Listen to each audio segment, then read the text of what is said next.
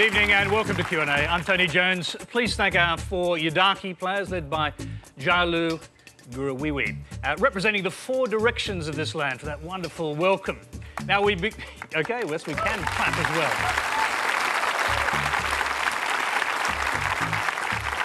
well. We begin tonight's Q&A by acknowledging the traditional owners of this land.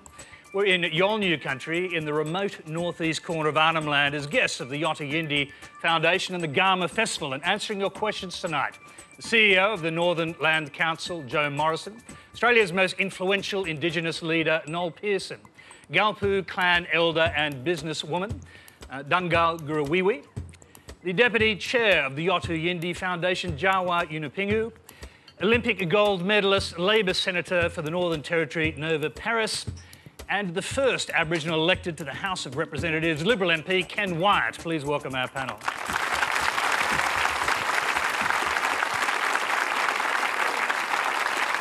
Thank you. Now, Q&A is simulcast on ABC News 24 and News Radio. You can join the Twitter conversation using the Quanda hashtag on your screen as usual. Now, this is a night of firsts, the first Q&A focused on Australia's first people, and the first Q&A to include so many Indigenous people on the panel and in the audience. So let's get straight to our first question, which comes from Jasli Guruk. Thanks, Tony. My question's for the whole panel. When the Constitution, ay balanda o rom yan, bang yulong o rom tongora Constitution or nakulimroka moma treaty. The Australian Constitution and the Australian state were founded on the myth of terra nullius, the assertion that Australia was uninhabited at the time of settlement. As an Indigenous person who has lost my language, my culture and identity under white colonialism, why should I assent to falsely established Australian law by asking to include my people within its founding document? A treaty is the only way to assert our original sovereignty and equality. So why are you, with respect, our Indigenous leaders, settling for a watered-down attempt at recognition in the Australian Constitution? Well, Ken Wyatt, we'll start with you because you are the chair of the Parliamentary Committee into the Constitutional Referendum on Recognition. So let's hear what you say to this idea. It should be a treaty. Let me, Tony, I think it's great that we have the questioning occurring because part of the process is for all of us to have the dialogue. But what we've got to remember is Australia was only known as Australia from 1788. Before that, it had several other names. But Aboriginal and Torres Strait Islander people have had a continuity of existence with this land for that period of time. They were left out of the constitutional conventions. They were left out of the 1901. We live in this country and we deserve to be recognised within the Constitution, but that doesn't negate aspirations for those who want treaty or sovereignty. When Australia is ready for that, that debate can occur in the future. So two things are possible? Two things are possible. Nova Peris. For me, this whole discussion, you know, it's like what you're saying, you know, there's a lot of Aboriginal people that have lost their identity since colonisation. And the significance of being recognised in this document is, to me and to other Aboriginal people, it's about the true history of this country, the entire genetic makeup of this country, what is now called Australia. And you can't, it'd be wrong to say that you would continue to lose more by having this important, I guess, conversation is what we're having now with the Australian public. And, you know, there's so many Australians, you know, through the terra nullius, through the land rights, there's so many historical things that have occurred. But this is so important on an international level and also to Aboriginal people because we will finally be seen as citizens that make up this country. Nova, do you worry that the broader Australian public hasn't yet focused on this, don't really understand what it's all about? Well, that is true. And I think, you know, we need to acknowledge the recognised movement who have actually gotten out there and they've made a tremendous contribution to having that discussion amongst the wider community. We see at the AFL, you know, there are a number of national sporting organisations that are on board this, and we need to have the conversations. You know, we're talking about human beings being inclusive in a country, you know, what we call Australia. And as we all know, we're the oldest collective race in the world. And I say this every time I have conversations, Australia doesn't lose 230 years. You gain 40,000 years of history. How do you answer directly the young woman's question? She's asking why a constitutional referendum for a constitution that doesn't mean anything to her. As she puts it, what's necessary in her mind is a treaty. I guess that's a conversation that a lot of individuals would be thinking. You know, when you talk about treaties, when you talk about, you know, how far we've come now as Australians, there's a debate to be had with regards to what could possibly go to the Australian public. And we can't lose that momentum. You know, we've got to continue on because it's, as Aboriginal people, we are excluded. You know, for such long time, we were regarded as flora and fauna. You know, and it's about making a wrong right. Noel Pearson. Tony, I was 24 years old when I went to one of the most galvanising seminars where I heard Michael Mansell speak for the first time on the subject of a treaty between the Aboriginal sovereign nation and the Australian nation. I was just a law student at the time, and it was a real challenge that Mansell raised at the end of that seminar. And his question at the end of it was, are we Australian Aborigines or Aboriginal Australians? And he challenged us that we need to make a choice, one way or the other. And I suppose in all of my advocacy, I'm making the case that we are Aboriginal Australians, that the nation of Australia can carve out a recognition and a space for our people as a distinct people and with distinct traditions. I would say to the young lady that I don't accept that she's lost her identity. I come across tens of thousands of Aboriginal people who live in a great variety of different circumstances, and I see their traditions, I see their heritage, and I see their entitlement for recognition. And of course there's a big spectrum. I come here to Arnhem Land really to share a part of the classical culture which used to exist all over the continent, on the four corners. And, but that doesn't deny, in my view, the fact that if you're living in Sydney, if you're living in Melbourne, if you're living on the eastern seaboard, that you don't have an identity. And I think it's desperately important that we reach a settlement with the rest of Australia about protecting and for the first time recognising that identity. Noel, what do you think should be in the referendum question? Because we heard Bill Shorten here yesterday say there needs to be written into the Constitution, as the expert panel on this suggested, actually, a protection against discrimination. Well, it's discrimination that's kind of underwritten our powerless position in this country. It's been the source of the great miseries that we've endured. It was discrimination that left us out of the Constitution in the first place.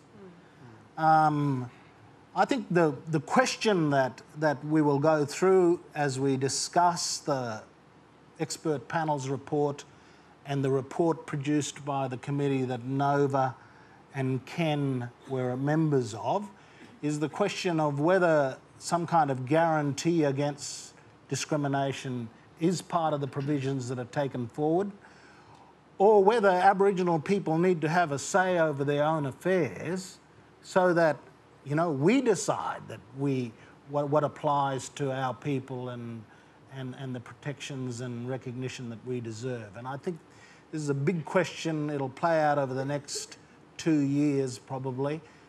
And I look forward to a good debate about this. Djawa, the great Yothu song everyone remembers, I'm sure, is Treaty. And the chorus went Treaty Now. What do you think? Do you think it's time for a treaty or constitutional referendum? Or can you have both? When my brother wrote the song about treaty, it was only a song. song was written because of the former Prime Minister when he said, there shall be a treaty. And that was back in 1998, right? Mm-hmm. Long time ago. Now it's 2014. That's 6 years. Or not 6 years, but 16? Mm-hmm. Long time. Long time. Do you think it'll ever happen? If we don't lose our hopes, I agree to the young lady there. Please do not give up hope. Because at one of my statements last year at Garma, I simply said this: we, the Yolngu people of this country, from Arnhem land, do not stand apart from you. We stand with you. And young lady, please do not give up hope. There shall be a treaty. Dhäŋggal, can I ask you what you think? The young lady was saying we shouldn't bother with the referendum, but I think a lot of people will be bothering and there'll be a huge debate. What do you think? I agree with what Djawa said, and I stand in with this young lady as well. Yeah. Yep. But you would encourage people to go out and vote in the referendum and be part of the big debate about the referendum as well when it happens? I would. Joe Morrison. I think the question about constitutional recognition represents an enormous step forward in the maturing of the country. And we've seen for a long time many important events that have galvanised Aboriginal people. The pastoral awards, strike in the Pilbara, land rights, Mabo, things here in the Northern Territory like the Barunga Statement have been profoundly important events that have galvanised people. And I think the question of the constitutional recognition shouldn't be seen as being exclusive to all other attempts to bring the country into a high level of maturity. And I think that's in the context that it should be taken, that this is a profoundly important step for the nation to make. It's a profoundly important step for Aboriginal people to embrace the country and for the rest of the country to embrace the uniqueness that Aboriginal people bring. So I think it is something that is worthwhile pursuing. It's worthwhile pursuing for my own kids as well as their kids to be able to enjoy the fruits of the country in all that it brings. And I would wholeheartedly recommend that we pursue it, but not take our eye off other opportunities in the future. Okay, let's move on. Yes, go on, Ken. Yes, go ahead. Can I say that to the young lady, the 1967 referendum changed the mindset of Australians towards our people. The speech by Paul Keating at Redfern was a landmark speech of recognition of the challenges of the past and the dispossession that occurred. And then the apology healed so many of us, including my mother, who was from the stolen generation. And the next step was then to move to the completion of the Constitution. And from that, we will build to the stages that will complete the social fabric of this nation to make it a nation in which we are all equals. Ken, just very briefly, and we've got lots of other questions to go to, but do you think you could potentially see a treaty in your lifetime? Probably not in my lifetime. I'm much older now than what I used to be in the period that Noel was talking about. But I think Australia, in its growth and maturation, will reach a point where there will be arrangements that go into place. And treaty is a word that certainly a Prime Minister committed to, but never followed up with. Okay, let's move on. We do have a lot of questions. We've got one from Pierre Prentice. The recommendations contained in the recent review by Andrew Forrest were really a breath of fresh air. They seemed like a cohesive, and very common sense blueprint for dealing with problems that our multi-layered bureaucracy seems to have struggled with and failed to get on top of after decades and billions of dollars. My question for the panel is simply this: why shouldn't those recommendations be adopted and implemented? Noel Pearson. Well, I've got no problems with Andrew Forrest's report. In fact, I support the recommendations of his report. It's been the subject of a comprehensive process of discussion around the countryside. I think there's a great deal of consensus around the recommendations dealing with employment and training and early childhood and primary school education and so on. But of course, the hot button issue is the measure of a healthy welfare card. I am personally in favour of that. Tell us why. Because I'm concerned about vulnerable people in my own community and that I see in communities throughout Australia. I want every child to grow up in a household that has food in the fridge, that has a blanket on the bed, and that has the basic needs met. And I believe that supporting particularly vulnerable families to have their domestic lives in some kind of order so that children can grow up and have everything that other Australian children have.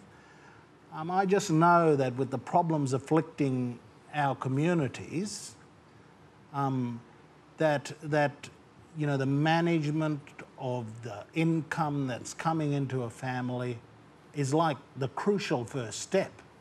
In Cape York, we say a better life begins with a budget. You can't have food if you don't budget. You don't have a blanket if you don't budget. You don't have tuck shop money if you don't budget. And I just think, you know, a lot of people who live in advantage often forget that some basic things need to come together in a family in order for a child to prosper in life. And so I know this is going to be a hot button issue, the matter of the healthy welfare card, but I think that properly targeted and with a measure of opt-in, I think, you know, there ought to be a mechanism for communities and individuals to opt into those arrangements. I think a mixture of opt-in arrangements and, in the case of vulnerable people, supporting them in relation to the management of money, I think this will effect a real revolutionary lift in the prospects of the most disadvantaged people. Joe Morrison, what do you think? I mean, we're talking here about income management. It's applied already to communities in the Northern Territory, and Twiggy Forrest wants it to be national.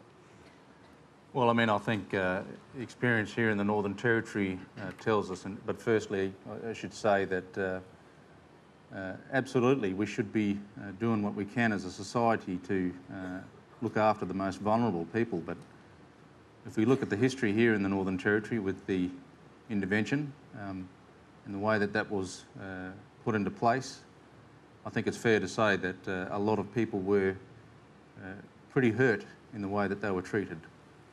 Absolutely hurt. And there is still a lot of suffering from people, is one thing. But I would also suggest that the tide that came with it in terms of the amount of public servants and the overlays with respects to the bureaucracy, which was never part of the early discussions, left what I believe is a pretty amazing and difficult situation for people to grapple with. People had no control and no say over the futures of their families, and particularly where people were doing tremendously important and good work in some of our communities. Some of those enterprises and those abilities to take control of their affairs were removed from them. So I think when we talk about dealing with welfare, it is firstly important to understand the entirely complex nature of it, that we're dealing with people who are vulnerable, and we need to do it in partnership and absolutely with their informed consent, so we can work together in partnership with them. Peris. I've actually heard you speak very passionately about income management just the other day. Yeah, going back to what Joe was talking about with the intervention, Aboriginal people were painted with one brushstroke, and Aboriginal men were demonised, and that was another, I guess, systemic policy of this country that continued and still continues to this day. And I think there are elements of that report that I've read, I haven't read all of it, that suggest we're going down the same path again. When you look at the, I guess, the income management, there were 22,000 Aboriginal people in the Northern Territory on it.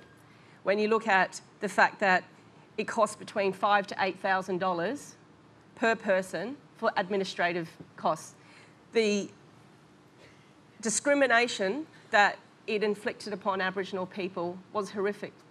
And like what Joe said, we're still scarred from that. You actually gave, I heard you speak the other day about this and gave the case of a supermarket. A supermarket, exactly, in Alice Springs, where I walked in 2007, and there was a queue there. And the queue had a sign, basic card. And you looked up and it was just all Aboriginal people. The other queues, people happily went through and used their ATM cards to purchase whatever they wanted.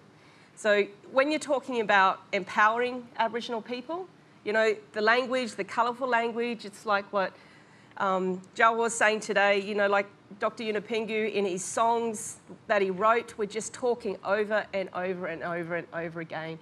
And we still haven't got it right.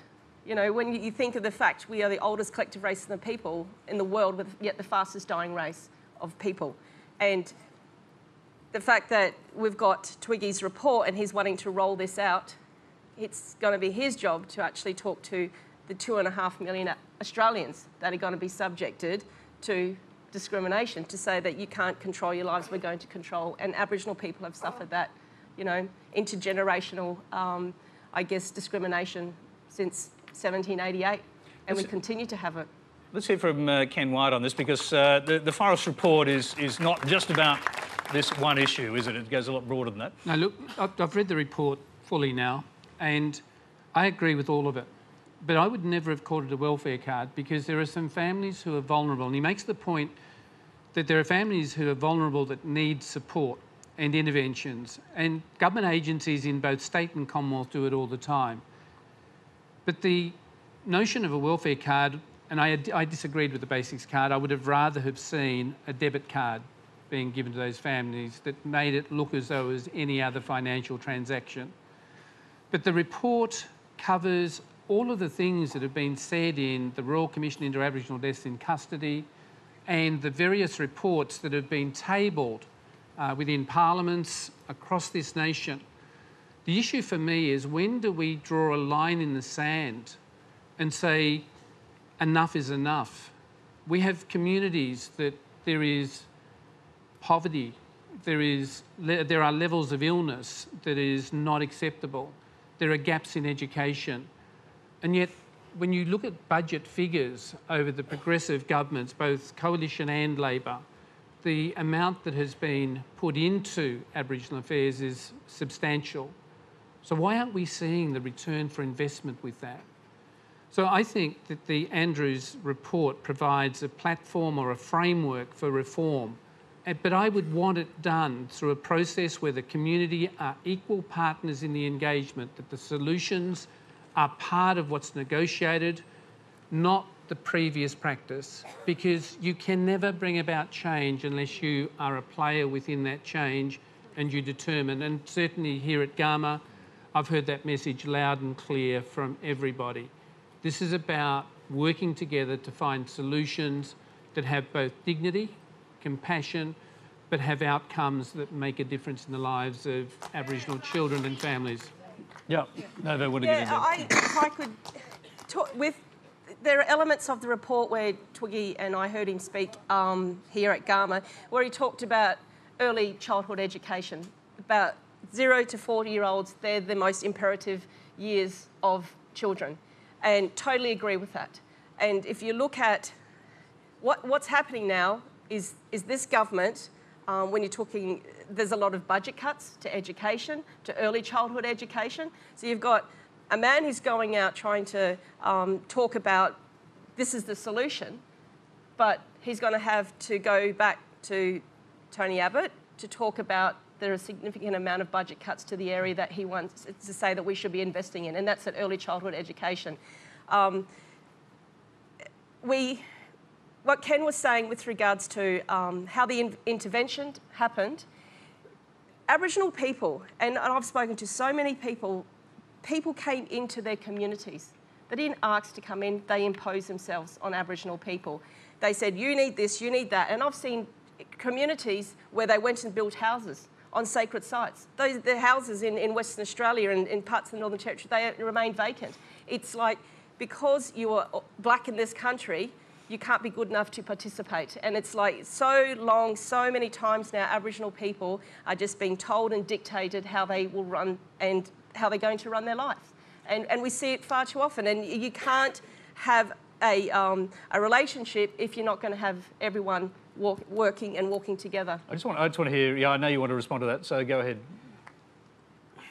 There's another kind of queue I've seen. It's the queue in front of the ATM machine, in front of the bowls club, where the poker machines are. What do we do about that queue? And the question about intervention, what do we do when the kids aren't getting a feed, they're being neglected? Should we intervene and support that family to make sure there's food in the fridge and they're able to tackle their addictions by making sure the rent is paid and the food is in the fridge? Or do we stand back and say, no, we won't intervene, and we'll let the child protection authorities intervene later and take the kids away? Which one do we want? To support the family so that the child can stay with mum and dad, or stand back and let the child be taken away by the child protection authorities? In Cairns, you drive around the streets, the buses have got advertisements asking for more foster parents, asking people from the public to volunteer as foster parents to take Aboriginal children in. So, you know, it's easy to say we shouldn't intervene and so on, but by us not intervening, that's why our children are 3% of the population, but 60% of the kids in child protection, not living with their mothers and fathers. No, we're going to move on, Noel, but just very briefly. The fundamental difference appears to be that in your community, in Cape York, and in the experiment you've put together, it is the community itself which makes the decision who goes on income management, not the bureaucrats. Absolutely. And we, you know, the whole business of advocating for the intervention in those vulnerable households came from us. We wanted it, and we wanted our elders to decide where intervention was appropriate and where it was not. And we want to encourage people to take responsibility, and if they do, they should be left alone.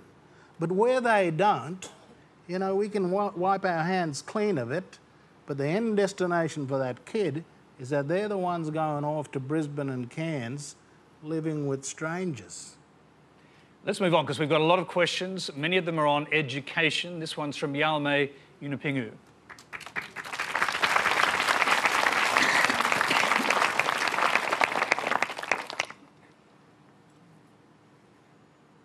My name is Yalme Yunupingu. My husband was a late Dr. Yunupingu, the lead singer of Yothu, Yindi, and the founder of Garma Festival. I'm a mother and a grandmother. My children were educated at Dhäŋggal school, and they are bilingual, bicultural, and literate in both Yolngu and English.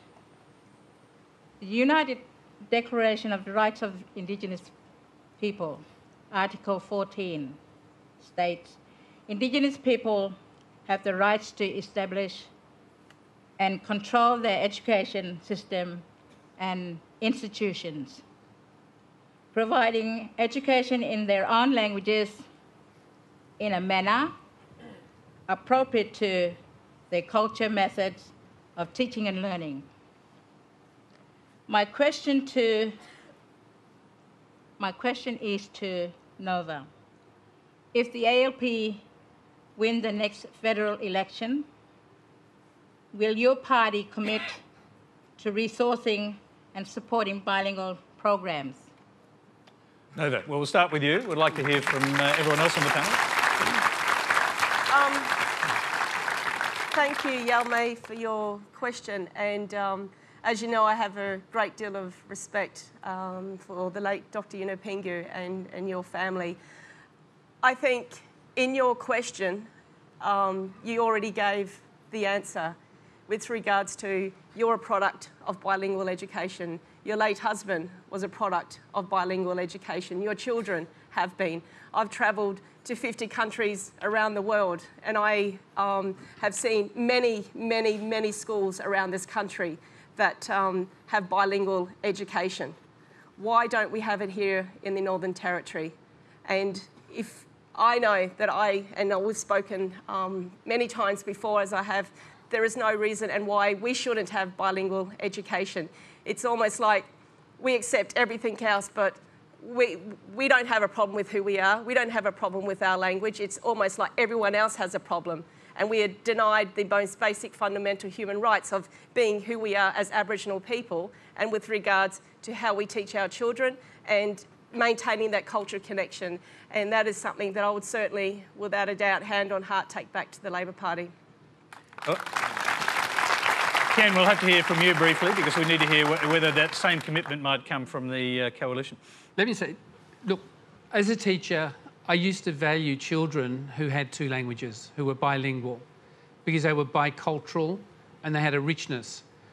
And when you have your own mother tongue, you learn to be proficient in speaking, talking, and reading in your own mother tongue. And then you learn to code switch. And the code switch enables you then to move between both. And certainly, I have always been a supporter of bilingual education, but it's something that I would certainly expect us to look at in the future, because if we want educational outcomes to change from where they are in this country, then we're going to have to recognise that some of our Aboriginal communities have 3 or 4 languages that are spoken by children. And we've got to work from the known to the unknown, and that is to transition them from their language into English so they can walk both lives but have the opportunity of being successful in broader Australian society. Can we just go back to Djawa? I'd like just to ask you, are you happy with what you're hearing from the politicians? Yes. The reason I ask this question is because my mother, one of my mother, who passed away on the 14th of January this year, she was the last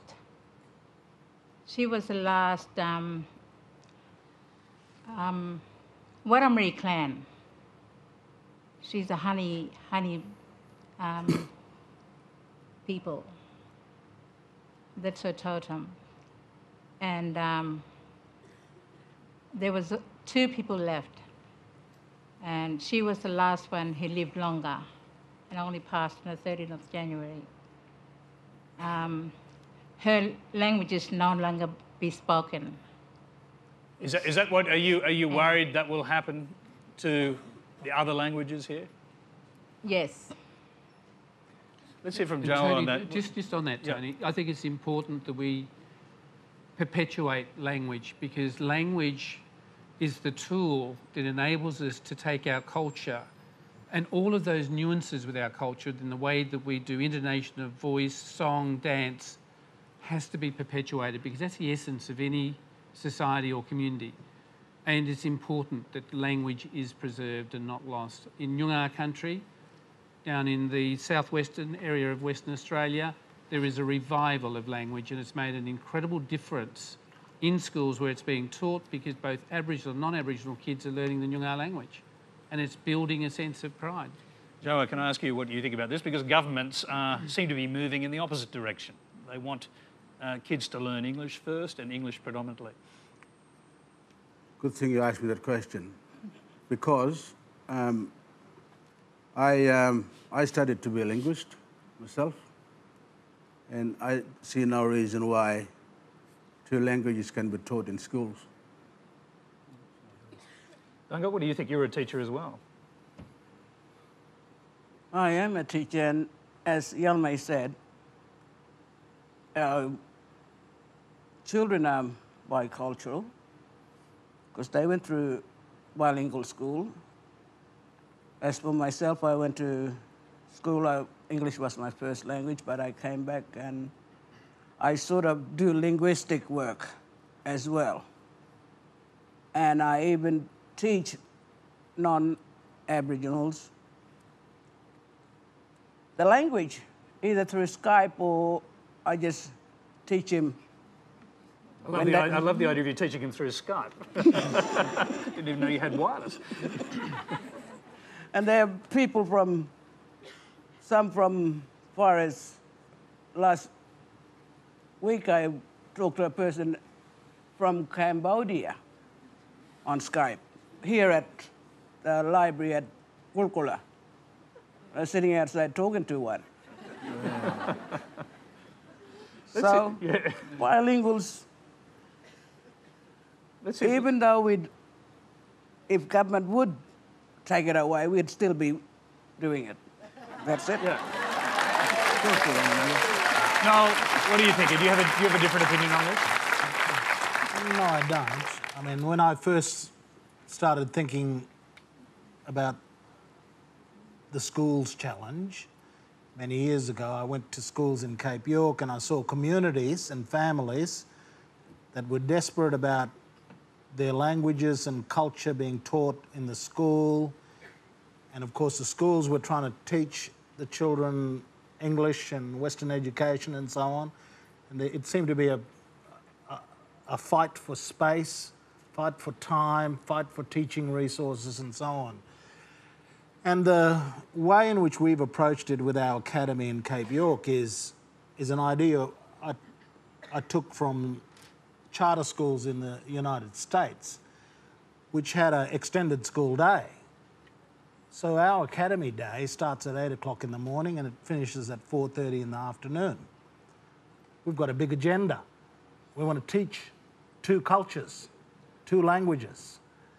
And in order to do that, and so that we're not kind of having one fighting against the other, we have to open up the time, we have to double the number of teachers, we're going to involve Aboriginal teachers in the delivery of our programs, open up the space. It means you've got to have more resources because we actually run our teachers in a shift. The guys who start at 8 o'clock finish at 2 o'clock. The guys who start at 10 o'clock go out to 4 o'clock. Now, to resource this on a scale requires us to think about how we might re-engineer after-school programs to accommodate an extended school day. But in order to be fully bicultural in English and in the language of my community, Gurruwiwi, in order to have facility in both, one of the things that I'm a great believer in is that the need to extend the school day and for more resources to be put in to employ teachers to enable that bicultural thing to happen. Okay, we're going to move on because we've got quite a few questions to go to and we are running out of time, as inevitably happens. We've got another question. It's from Ben Long. Hey, Ben. Just yep, we've got a microphone there. Go ahead. I'm 16 years old and left Dhäŋggal for boarding school in Melbourne at the start of this year. I left Dhäŋggal because my mum and dad wanted me to have a good future and with access to opportunities. Why do I have to go all the way to Melbourne, away from my family, to get a good education and to fulfil what I want to do when I'm older? Joe, can I start with you there? If I could start with a bit of my own experience. I mean, I grew up in a town called Katherine, and one of the things I lament in the discussion we just had is the fact that we weren't able to have bilingual education.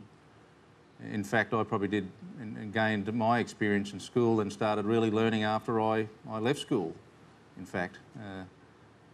But the fact is, in the Northern Territory, even in places like Darwin, as the capital city of the Northern Territory, we still are striving to get the levels and the standards of education required for the entire population. That's, I think, a given, and it's unfortunate. And I think it comes with the development of the country, and in places, remote places, the gap is even bigger.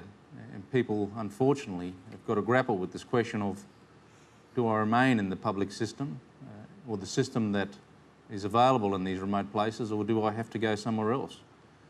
I just think in terms of the discussion about Aboriginal affairs around the country, about the enormous disparity between Aboriginal people and the rest of the country, that we need to be bold and ambitious. There's no doubt about it. And we can't take our eye off it. And as I said before, I think we need to certainly embed Aboriginal people in that process. So people like Ben, when you go away, you learn that system, but you also learn it when you come home, and you embrace those things so you can grow and you can foster as a young man and fulfil your real potential. That's a challenge that the nation faces, and it's particularly a challenge that Aboriginal people face. And I take my hat off to you to go away, because I know how difficult it is for young kids to go away from their families. And I just take my hat off to you and hope that you get the most that you can out of life. Dhäŋggal, I think you've got grandchildren who are at boarding school, is that right? Why did you take that decision yourself?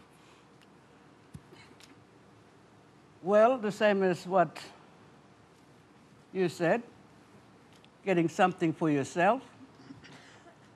And I'm talking to my 2 grandchildren.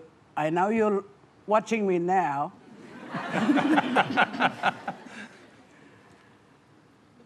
They're both at Winona Girls' School in Sydney.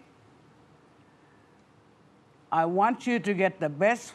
What this young boy here said, that question that you've been asking me all the time, what are we doing here? It is for your own good, that in the future, you will be able to thank me for what I've done to you. Now, Noel, you have strong feelings about this because you were sent off to boarding school, and I think you generally support this idea, don't you? Yeah, absolutely.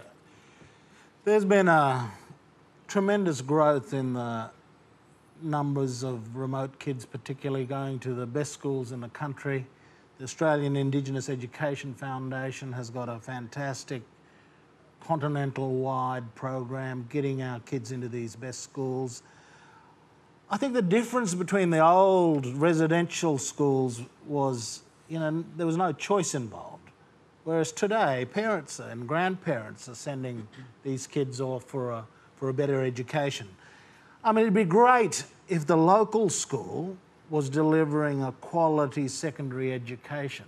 Unfortunately, in the remote parts of the country, these local schools are not up to scratch. It'd be much better if our regional and other high schools in the remote areas were delivering a better education. But it's just a great thing. I think it's an important part of the mix, but we've also got to fix up the high schools in the north. Okay, you're watching Q&A. It's live from the Garma Festival under the night sky at Gälpu in northeast Arnhem Land, the most remote Q&A ever. Our next question comes from Joseph Lufat.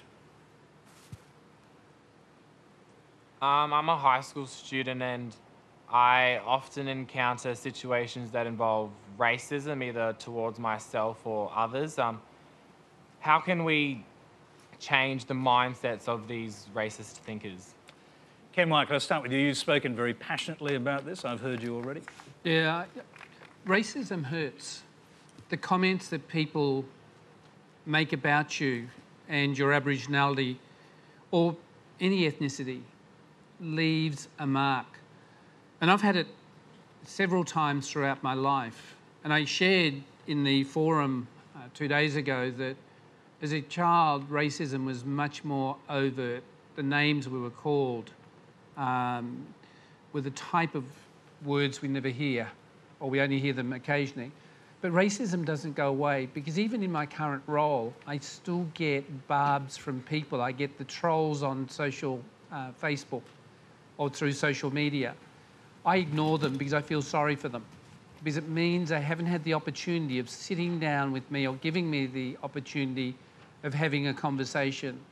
Because I see myself no different to any other person, because we have the capability, we have the skills, and we've shown that. It's about developing resilience. And resilience is being prepared to let it go over your head. My wife read a letter that I received and she got really upset. And she said to me, "Why aren't you reacting?" And I said, because the moment I give attention to that person, they have won. By ignoring them and moving on, knowing that they've made that comment, it's like water sliding off a duck's back now. I've got used to that, but I will always champion and fight for people who are vulnerable to racism, and I will never reconcile from that. Nova, we heard from, thank you. Heard from the Australian of the Year, Adam Goods, that what was said to him in the playground still lives with him now. He can't forget it, he doesn't want to forget it, and it still hurts. It does, and like Ken, like myself, like, you know, hundreds and, you know, pretty much, well, probably 90% of Aboriginal people have all suffered racism, and it hurts to the bone. And we are human beings, and we should not be judged upon the colour of our skin, you know, or our beliefs. And I have children, I have a grandson, and as a mother, like what Ken was saying, I teach my children to rise above it, and it is very difficult. And there's the old saying, sticks and stones may break my bones, but names will never hurt me. But it doesn't take away that pain and that suffering that you're endured just for being who you are. And, you know, you've got these sporting codes, like with Adam Goods, the AFL, they've done an enormous amount of work for stamping out racism. But I will use this opportunity, as a politician, we've seen how, you know, this government is wanting to repeal the Racial Discrimination Act, which has served this country well, and its citizens who are vilified through racial discrimination for almost 2 decades. And when you have political figures, leaders, who are coming out and saying it's okay to be a bigot, it is not okay to be a bigot. Racism is not okay. Do you mind if I just bring Ken in here? Because that came from your side of politics, and I know you reacted pretty strongly to it at the time. I mean, do you think that change will ever happen to the Racial Discrimination Act? Look, I think what's happening now is 5,000 submissions, or approximately around that number, have come forward to the Attorney General. I know that he's gone through them, and I know, and I can say categorically, when that comes back into the party room and we debate it, if it hasn't got the mechanisms for protection, then certainly I will be challenging that lack of commitment. Still prepared to cross the floor on this? Look, on the principle, yes, I am. I'm on this. I want to transcend above the politics. It's more about a principle of protecting vulnerable people. I know our mob get it all the time, but I know other cultural groups experience the same barbs and pain.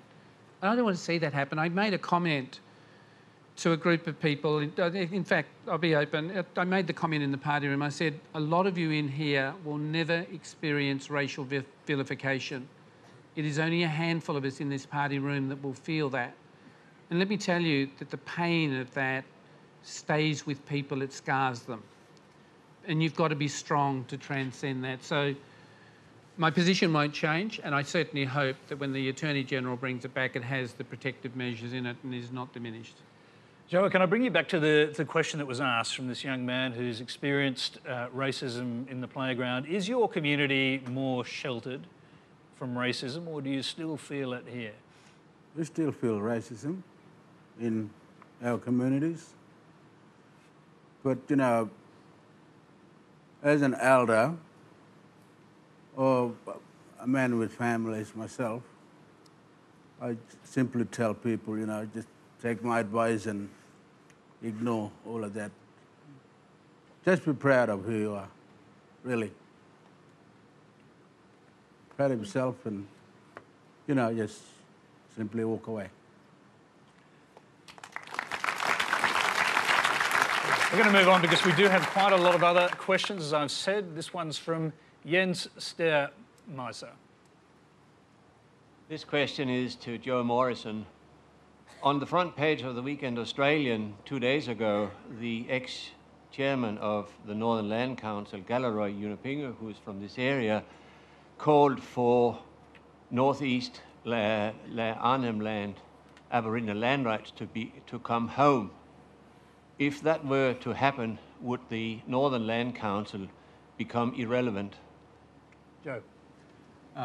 No, my view is that it wouldn't. I think what we hear a lot, and in my small 7 months as the CEO of the Land Council, I understand the Northern Land Council, as is land rights generally across the country, has been and remains a polarising matter that Aboriginal people take seriously.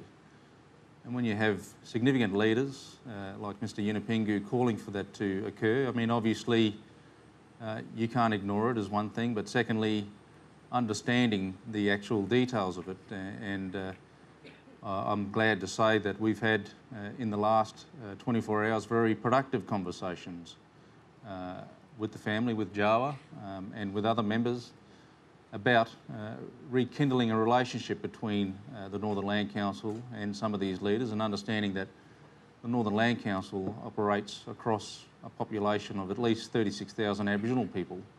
It's a profoundly important piece of legislation. It provides communal property rights for people, real recognition in the Australian Parliament about the uniqueness of Aboriginal culture. And that's a serious debate that should only, in my mind, occur between Aboriginal people. And that's, at least my commitment, is that we are giving to all Aboriginal people in the Northern Land Council region an ability for us to have a conversation about it. I can certainly understand the need for local autonomy, but I do think we can achieve that under our existing arrangements. But Joe, we are just very having briefly, a dialogue. Sorry, I'm sorry to interrupt you, but just very briefly, are you saying you're actually allowed to, you're actually prepared to allow much more autonomy for communities like Djawa's to actually make decisions on development outside of the Land Council? No, what I'm saying is these things can operate within the existing structure. I think at the end of the day, everyone, from what I understand, would agree that we do not want more amendments to the Aboriginal Land Rights Act.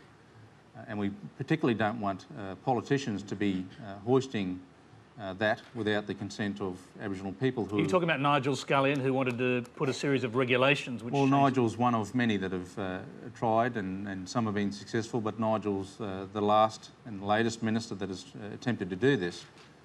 Now, regardless of what people think about individuals, at the end of the day, I believe that it's the responsibility of the federal parliament to ensure that Aboriginal people are part of that.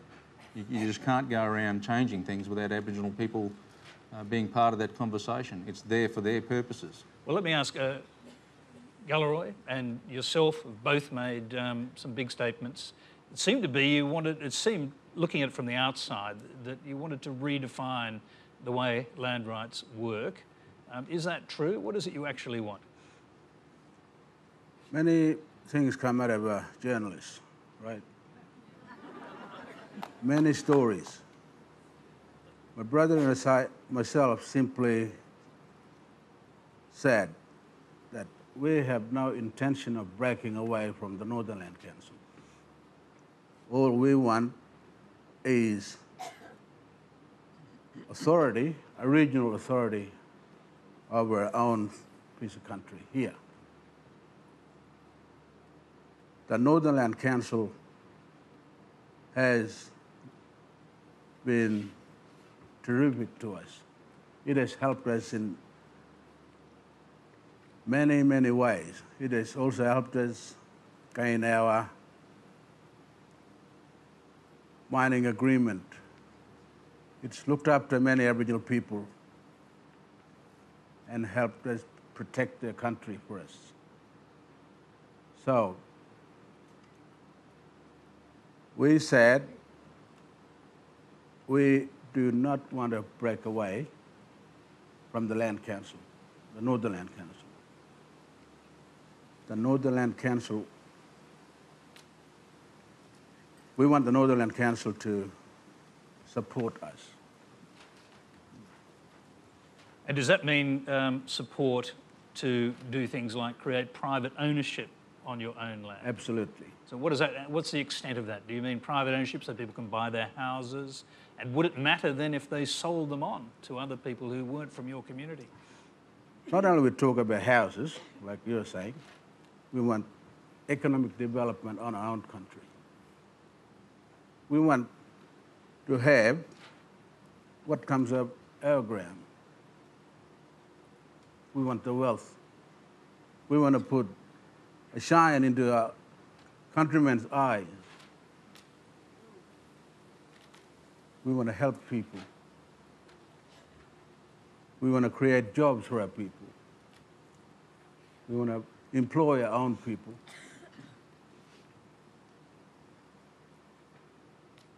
But the real message is we do not want to break away from the Northern Land Council. Can I just press you on this one point? Is it possible to change the idea of communal ownership of land and break it down to private ownership of land? So individuals could buy houses, something that Marcia Langton has talked about, something that other communities are doing. We want the Northern Land Council to help us in getting what we want on our own country. Joe, because, I'll talk to Joe, if you don't mind, because, the stages that we get through in getting a lease, yeah? Mm-hmm. It gets too complicated. Complicated. And that's what our countrymen in our region are looking, seeing. So it's a process that, normally takes about 2 to 3 months because of doing this and doing that,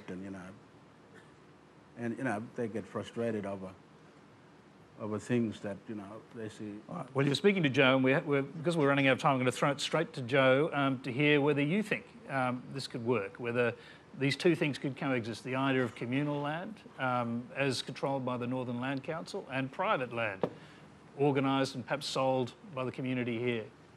Oh, I think it's entirely doable. I think we need to look at the issues of the fungibility of title. Obviously, communal property rights is fundamentally important for Aboriginal people because it recognises the unique culture and attachment that people have got. Now, I think we need to be, we use this word bold and visionary in respects of how does that translate into things like home ownership. Now, I don't think the things are necessarily exclusive to each other, but we haven't seen any evidence to suggest that communal property rights, at least in our region, and we've granted 3 99-year home ownership leases.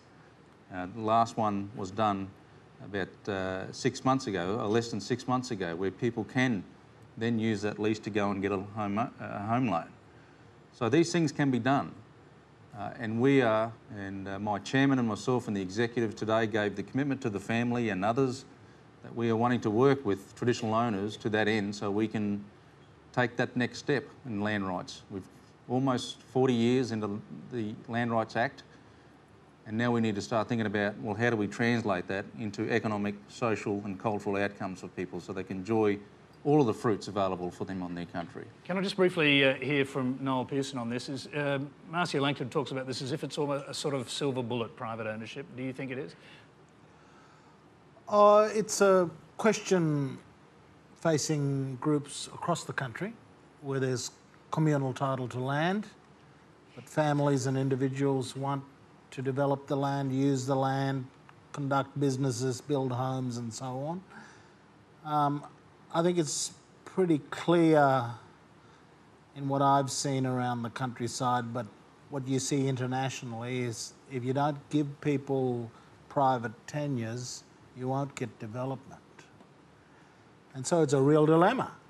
You know, you don't want a Swiss cheese hole to start happening over the communal land, but at the same time we face this kind of lesson from development, which is that unless there's private tenure of some sort, you can't get investment and everything else. And I think there's a way of reconciling it through long-term leases and so on.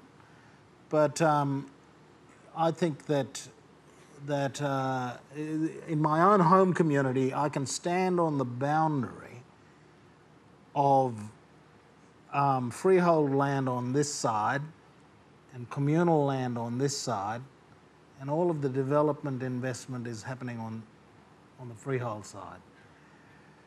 It's a real challenge for us, but I think that there is an accommodation that can be reached that can keep communal land safe but issue long-term leases to individuals. Okay, let's keep moving on. With the time we've got left, we want some more questions. We've got one from Amanda Longwa.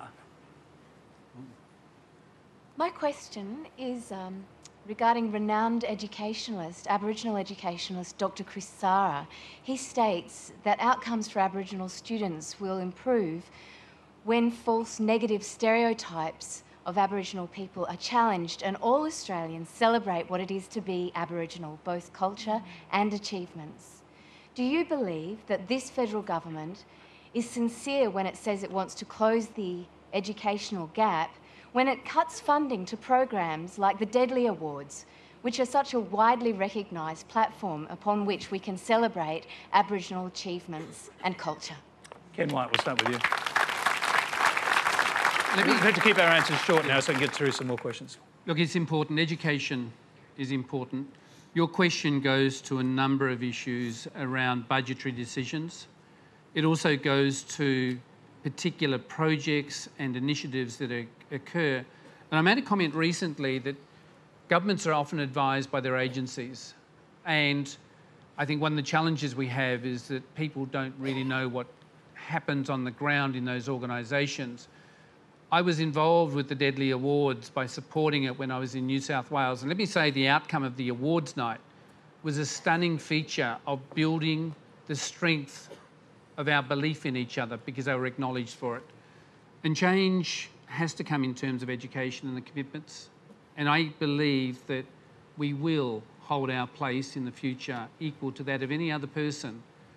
But my point would be that I would like to see Ministers for Aboriginal Affairs at every layer of government sit down with their opposition member holding the shadow portfolio, and in our case, the Greens member, and then for them to look at the priorities of how all three major parties or both parties in state and territories commit to a 10-year strategy that is unwavering, commits funding and builds on what has been achieved to close the gap, because it would then eliminate governments having to come in and make changes based on the individual thoughts of a particular minister.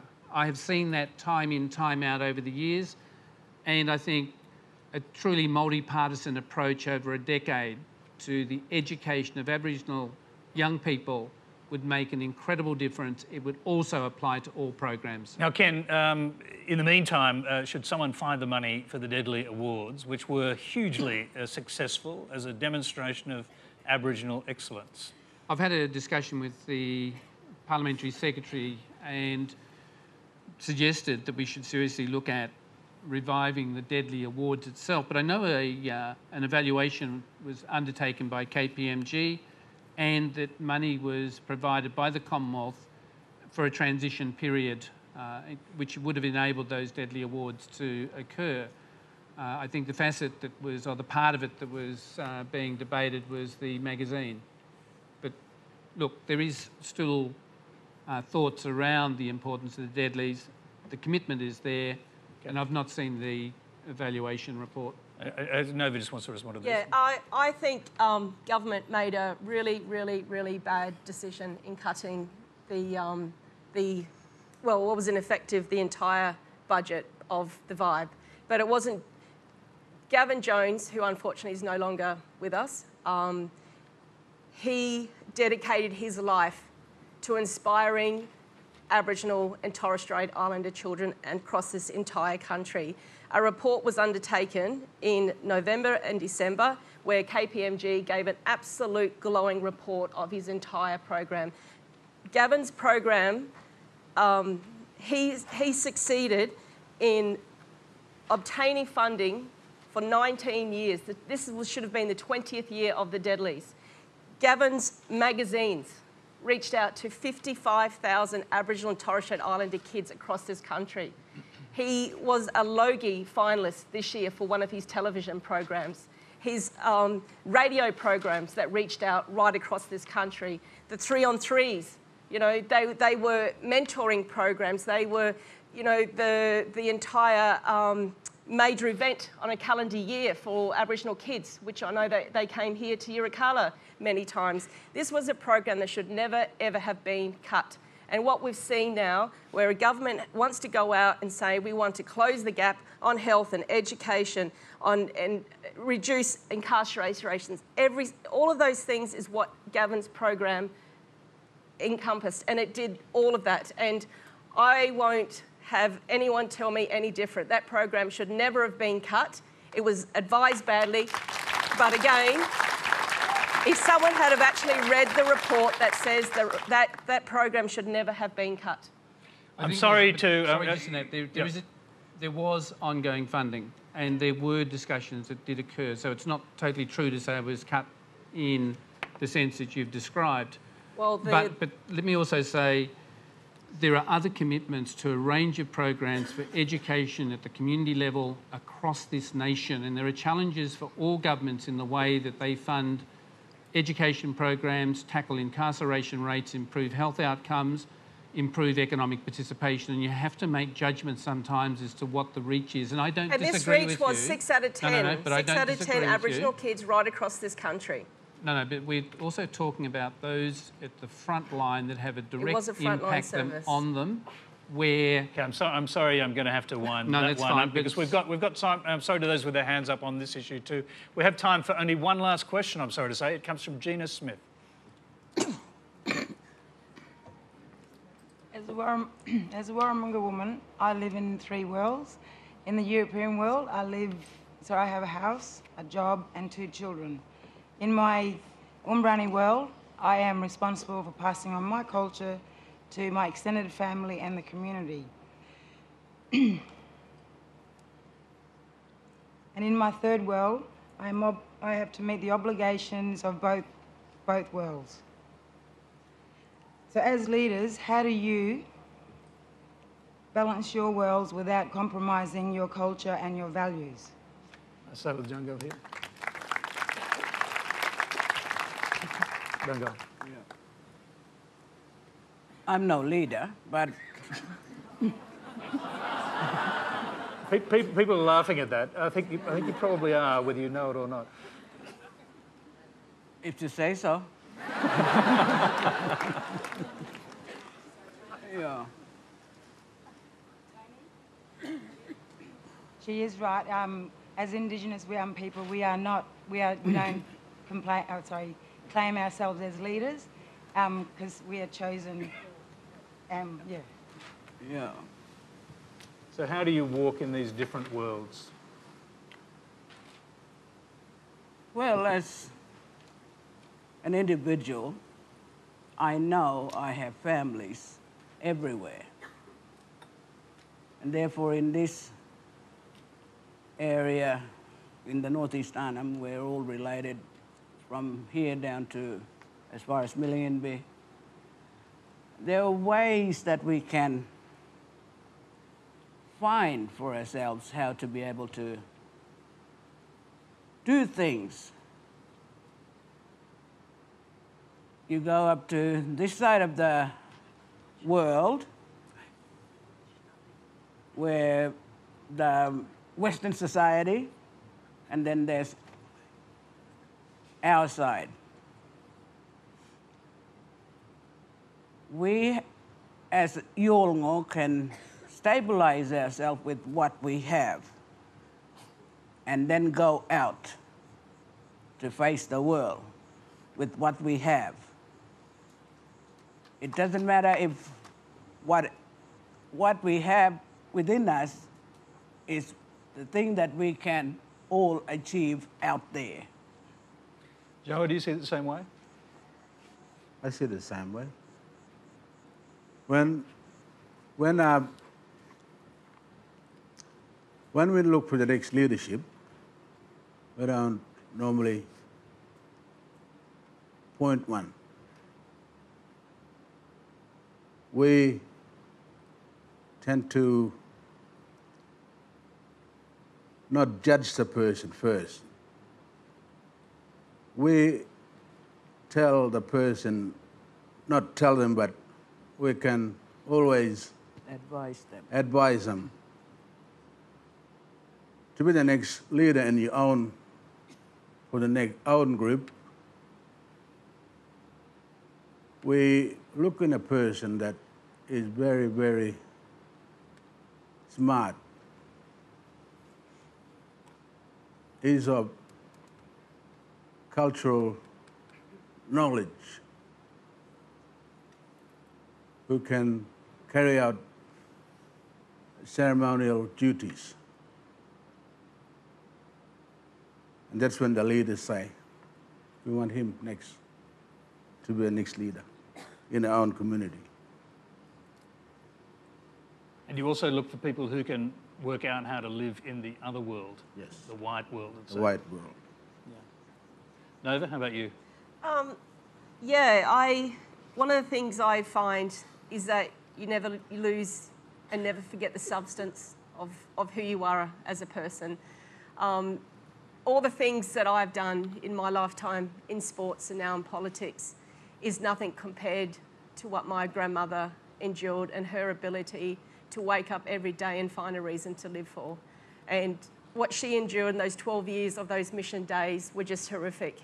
And I can't even imagine what it must have been like. So I think that walking in the world as an Aboriginal person in a white man's world is relatively easy, because at times when the going gets tough, I think you've got nothing on what your grandmother went through. And it's being able to draw upon that strength as who you are as an Aboriginal person. And there's not a reason that I wake up every day and think I can't go on, because if I do that, then I'm failing the people who have fought before me. And, you know, as women, we're the creators of our children. You know, like the fathers, we're all mentors and we're all role models for our children. So I think first and foremost, it's identifying who you are and the reason, you know, why we have to go forward. Ken, there's a conflict between the two worlds? No, there's not, because I stay grounded in my family and in my community. I listened over years to leaders around me. I've listened to elders across this nation. I have learnt the lessons from them and learned how to walk wisely, to listen with respect and to work closely with people and to honour your commitment to the people who put you in a leadership role. When I was elected, elders, Nyungar elders came and put on my shoulders a buka with 2 red feathers. And they said to me, you are one of our Bridiers. You have a role as a leader. Lead for the people of Hasluck, but also don't forget to continue to remain grounded in Nyungar community and in the Aboriginal society. Joe? I don't think they're necessarily conflictual, but there's always potential for conflict between being seen to be a leader in the non-Aboriginal world and then being a leader in your Aboriginal community. By the way, Gina, I think that you're a leader, given what I know and understand what you've done in Tennant Creek being a very polarising town, but I do think it's also part of understanding the nature of the trade-offs, because if you're good at one thing, then you have to give up something in somewhere else, and if you're able to realise that and understand the nature of the balance that you need to put out there, then I think obviously you can walk between those two worlds in a lot more of a comfortable fashion, but understanding that just because you're perceived to be a leader in non-Aboriginal society is not necessarily the same as being a leader in your Aboriginal society. And finally, Noel, you've put a lot of thought into this. You get the final word here, but it has to be reasonably quick. Yeah, our vision for young people in Cape York is to be bicultural. We borrowed that from Dr. Yunupingu's concept. We were inspired by the idea of biculturalism. I don't think we quite realise how absolutely privileged Aboriginal kids are to have two cultures available to them. They can live and achieve in the best of both. And in Cape York, our vision is that we should have a strong home base, but we should go out into the world in orbits and come back home. We say Cape York to New York.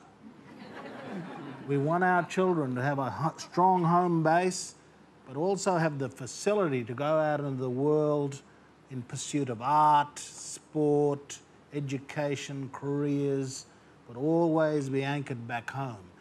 And I think that privilege of biculturalism, my dream is that one day the non-Aboriginal kids of Australia will share that biculturalism. They will also have the privilege of learning something about and connecting with the original languages and cultures of this country. And we'll all share in that great privilege. Thank you very much. And hold your applause, because you'll get a chance to do that again in a minute, because sadly we're out of time. So much more that we need to discuss. Please thank our panel. Joe Morrison, Noel Pearson, Dhäŋggal Gurruwiwi, Djawa Yunupingu, Nova Peris and Ken Wyatt.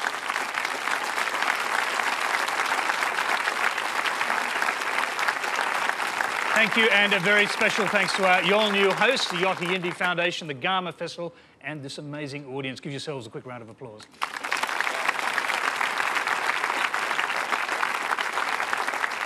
Thank you very much. Now, next Monday, Q&A will be joined by the former Labor Cabinet Minister Greg Combay, the Assistant Education Minister Susan Ley, Canadian Professor of Theology and Culture John Stackhouse, WikiLeaks and human rights lawyer Jen Robinson, and the editor of the IPA's Freedom Watch, Simon Breedy. And we'll finish tonight with Emma Donovan, Jonathan Peace, Patu Powell and Declan Kelly performing their version of Midnight Oil's Dead Heart. Until next Monday's Q&A, good night.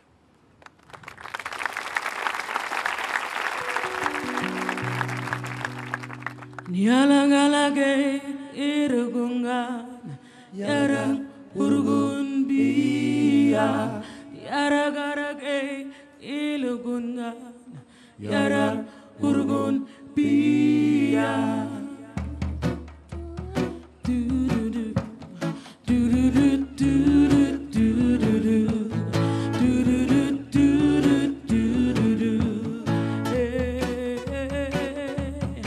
We don't serve your country, don't serve your king.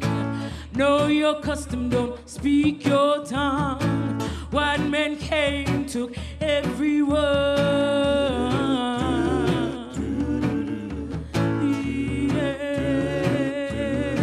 We don't serve your country, don't serve your king. Know your custom, don't speak your tongue. White men came, took every word. Hey, yeah. We carry in our hearts the true country that cannot be stolen. We follow in the steps of our ancestry that cannot be broken. Hey, be broken. We don't serve your country, don't serve your king. White men listen to the songs we sing. White men came, took everything. Yeah. We don't need protection, don't need your hand. Keep your promise on where we stand. We will listen, yeah, we'll understand. Said we'll understand. Hey, we carry in our hearts the true country that cannot be stolen. of our ancestry that cannot be broken. We carry in our hearts a true country that cannot be stolen. We follow in the steps of our ancestry that cannot be broken. Said it cannot be broken, not be broken. Gara gara gumun India, yarang urgun biya, yara gara ilukunga, yarang urgun biya, yara gara ilukunga, yarang urgun biya, yara gara ilukunga, yarang urgun biya.